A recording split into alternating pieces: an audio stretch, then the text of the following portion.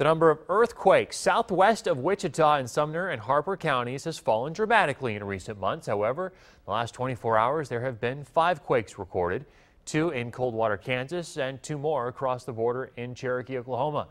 KAKE's Chris Frank says the big drop has occurred since March after key action by the Kansas Corporation Commission. This is new at 6. Chris? Yes, Chris, that KCC action in March ordered a reduction in the amount of wastewater disposed from oil wells back into deep earth wells. No conclusions yet from the experts, but they are taking note of the drop. Here we go. That's another one. That's another one. This earthquake occurring last year, even while I was interviewing the Freeport postmaster on the subject of earthquakes. So much seismic activity in Sumner and Harper County got the attention of geologists and state regulators. Geologists theorized the quakes might be the result of wastewater from oil wells being forced back deep into the earth for disposal.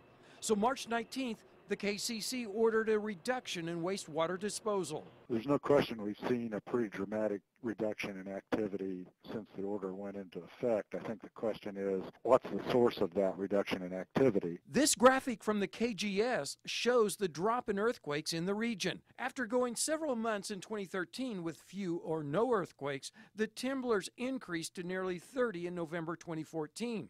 There were 25 reported in March of this year. After the KCC order, you can see the drop in quakes, including a 2-week period in June when there were none. Anytime there's less activity, I think folks feel good about that. But he says he's still not ready yet to draw conclusions. To sit here and tell you that we know definitively what the source of this reduction is, I think at this point would be premature.